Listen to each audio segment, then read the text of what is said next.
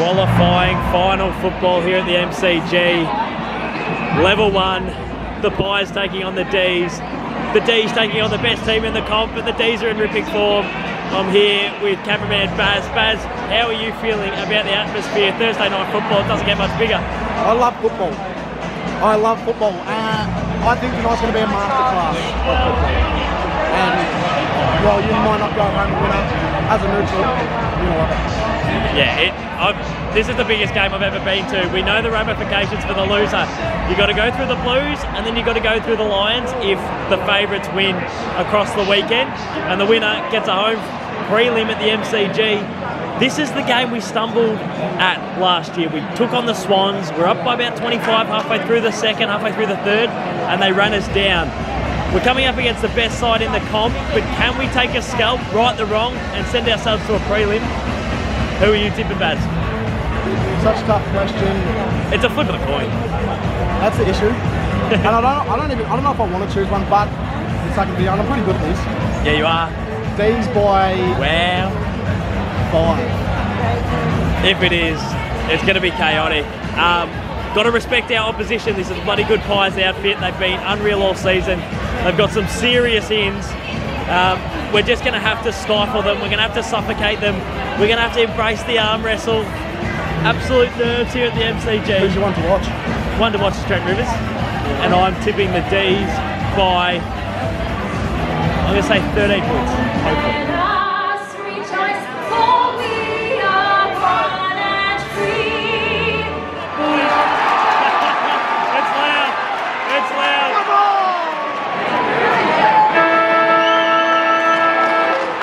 Busy boys!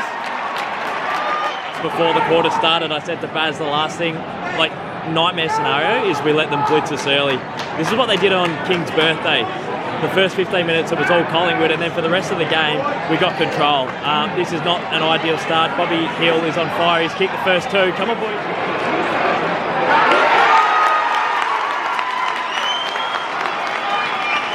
It's an amazing atmosphere. The Collingwood chant is going around the MCG while they've stopped the play for Gussie Brayshaw. Bailey Fritsch is bringing the boys into a huddle at the moment. Brayshaw's out. I feel gutted for him given his history with concussion. They didn't show the Maynard hit. They showed it once for 5 seconds. It looked like he was going the smother.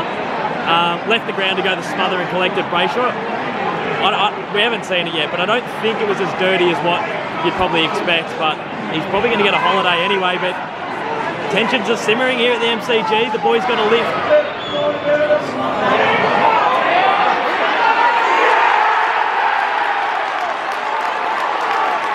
We're pretty lucky to only be 8 points down, and then Jack Crisp kicks that to make it 14.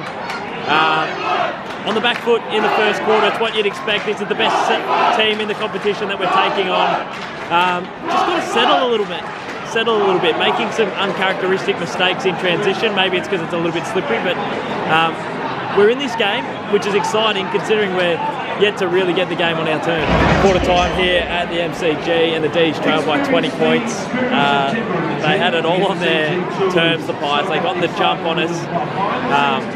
They're a very good football side, so it was to be expected. We just couldn't stand up against their pressure and their physicality, and they stretched us with their height going forward, which we didn't think would be a factor in the rain, but it was. And they stretched us with their height when we go forward as well.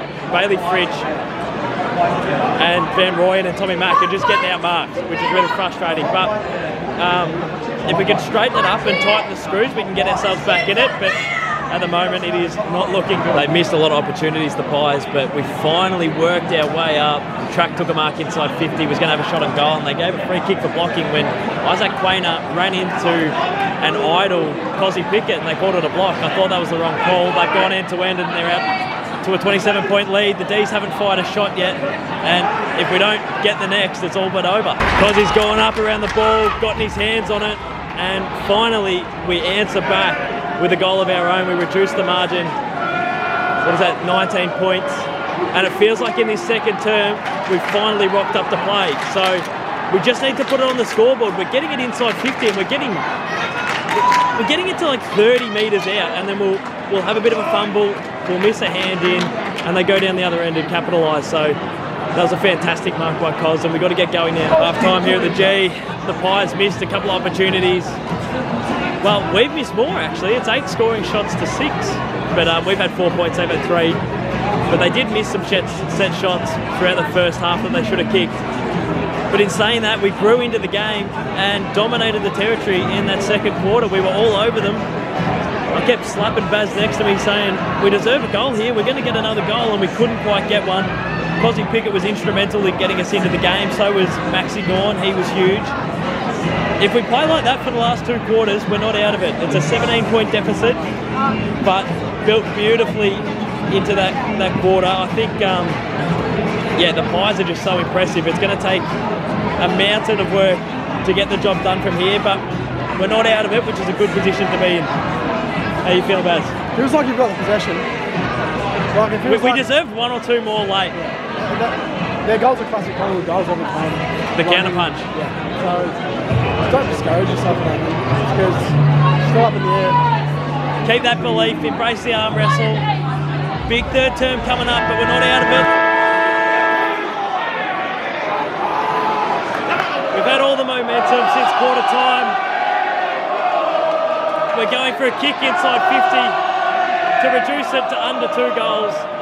And we kick it into the man of the mark and they go into end. It sort of summed up our night. Really frustrating. The counter punch Pies just absorbing all our pressure. Our inability to convert. It's 9 scoring shots to 8. They've had 1 more scoring shot and they have quite the margin. So we've dug ourselves a deep hole and they're looking pretty formidable at the moment, the Pies. Everything's falling their way. Tom Sparrow throws it on the boot, reduces it to 21 points. Need a lot more of those, but that was a little bit more promising. Got to keep coming here. Come on, lads. Geordie to go. What a finish. Man, yeah, it's just their night. Everything is just going their way. Snap kicks out of the pack from 45 are floating through. It's yeah, it's been a rough night at the office for the D's. 13 scoring shots apiece. Maybe I'm going a little bit insane, but I feel like we've been all right tonight. 17 more inside 50s than the Pies. We've owned the territory and then they just counter-punch, which is what they're famous for. The Pies have just been cleaner. They've absorbed the pressure. It feels like they've absorbed the moments, like the big moments of being in a big final, a lot better than us. It feels like we've been a little bit panicky, a little bit fumbly. We'll be working some great transition end to end and they'll get a hand in that just completely unravels our play. They'll go down the other end and score. We're missing set shots directly in front. Cosy Pickett's blazing at goals. Track's blazing at goals. We're not bringing our teammates into it.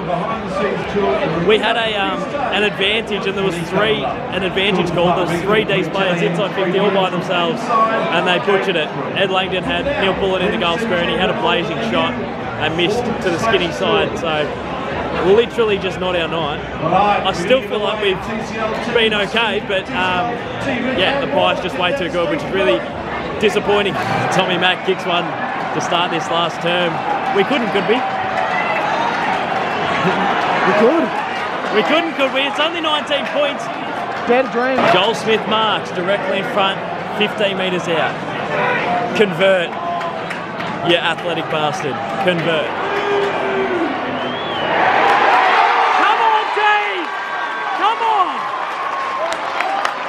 Smithy converts, 13-point game with plenty to play. Momentum shifting now. The next goal is massive. This kick is massive for Bailey Fritsch to reduce it to 7 points. Entering into time on, we just haven't taken our opportunities. It feels like we've dominated for large parts of the night. We still trail by 13. We still feel like a goal will get us back in it, but we're running out of time. We've got to go now. Fritter marks and converts, reduces it to 7. There's 2 minutes 50 on the clock. Take your breath, McDonald. We couldn't, could we? We've been brave all night. We've dominated for large periods of this game. They've been more efficient, the Pies, but we've been so brave. What have we got left? Come on, lads. We just got beer thrown on us. It's loud. The Pies are home in the qualifier. Got it. Let's get out of here. beer thrown on us at the end there, Baz. A little bit unsavoury. A little bit of a shower for us. It's good. Man, heartbreaking. PIES too good, but we weren't far off and we didn't play at our best. Yeah, tough pill to swallow. I felt like we dominated huge patches of the third. Well, we dominated the whole last, and then we dominated patches of the second. It was probably that first quarter and then the counter punch in the second term, which got the PIES over the line. You know what I think you said at the very start of the game when they were lining up for the anthem, the height difference? Yeah, well, yeah. Teams with multiple guys taller than 200 centimetres, like 2, 3, 4 blokes, really stretches. The Blues stretches, the Lions stretches, and the PIES always stretches. You put a lot of pressure on JVR tonight. Yeah, Tommy Mack didn't really fire a shot.